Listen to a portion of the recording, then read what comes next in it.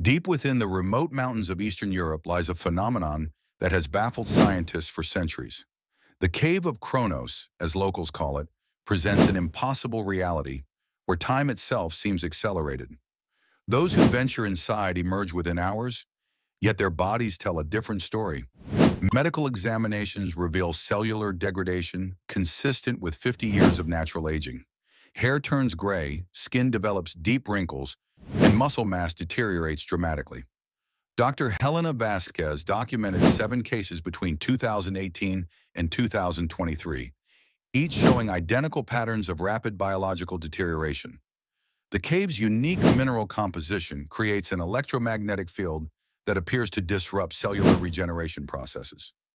Radiation levels remain normal, yet something within these ancient walls fundamentally alters human biology at the molecular level.